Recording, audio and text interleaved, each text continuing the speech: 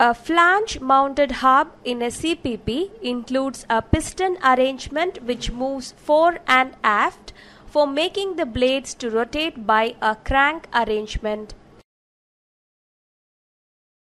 The application of hydraulic oil at a high pressure 140 bars through an OT oil transfer tube helps in the movement of piston.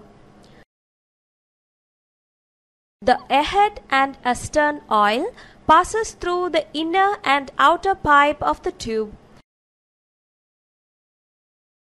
In order to allow the flow of oil, the tube is ported at any one end and is separated by seals. Through the ports on the shaft circumference where the OT box is mounted over it, the oil is sent to the tube.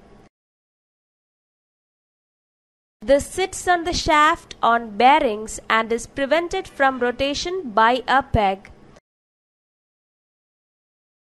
There are 3 sections in the inner bore of the box. The existence of positive pressure in the hub is ensured by the ahead and astern and also the oil drain attached to the hydraulic oil header.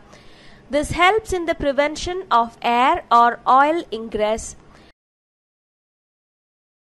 The rigid attachment of OT tube to the piston makes the total length of the tube to move in the manner similar to that of piston when moving fore and aft.